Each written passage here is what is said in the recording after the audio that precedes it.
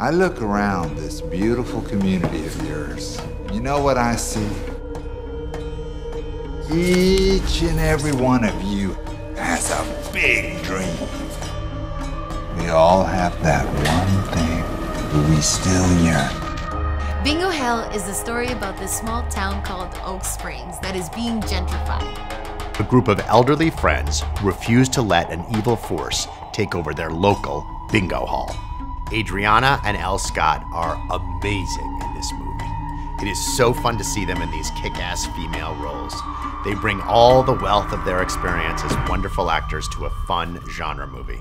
Looks like a goddamn casino. Lupita is a very energetic Mexican woman, a great fighter for justice. Oh, wow. Nice. Hipsters de mierda. She loves her neighborhood. She's barrio, you know? Welcome to the game. I'm gonna be a winner.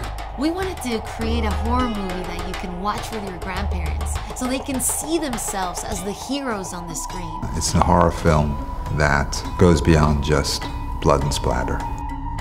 I wanted movies like that in a Rob Zombie universe, that we can just throw blood at every character but still keep their nostalgic sass and charm. They say money can't buy you happiness. I disagree. Bingo! Bingo! Bingo!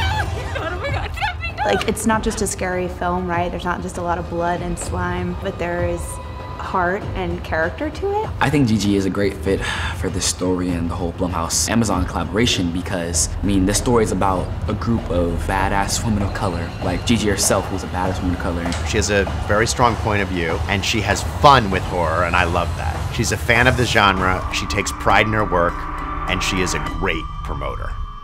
We are all that's left. We have to do something. What's the plan, Granny? Should I grab my shotgun?